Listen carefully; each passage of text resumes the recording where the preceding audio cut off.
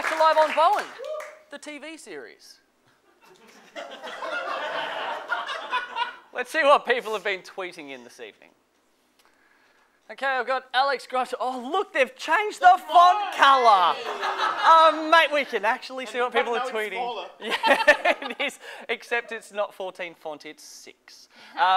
Alex Grimes was going to go to Live on Bowen with a group of friends, but now I'm going alone. Foreveralone.jpg.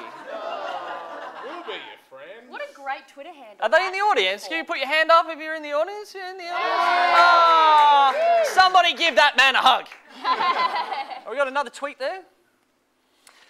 Same, I'm sorry, I want to be there, but I've had to finish this part for manufacture tomorrow. Okay, guys, in your own time. It's just getting a little bit weird. What do your friends manufacture? Really loud? She's an engineer. An engineer? Oh. What is she engineering? What is she? 3D printers. Stuff for 3D print. I'm glad we wasted time on that. All right, okay. Do we have any more tweets? More tweets.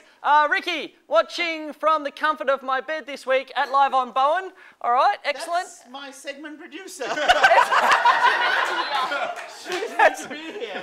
amazing. I bet, did she have an excuse? Good job, Ricky. Well, I was not meant to be Ricky, here. you're going to have to bring a note. Oh, yes. Okay, and we've got one more tweet. I think one more Tom tweet. Hafey. Josh, best broom work. Broom promote. Boom work. Oh, boom! Boom! And is that Josh tweeting? It's good work. No, okay. The guy holding a boom mic is tweeting. He's tweeting saying how awesome my boom work was.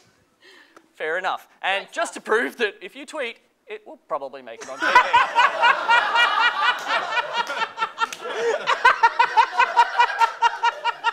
Okay.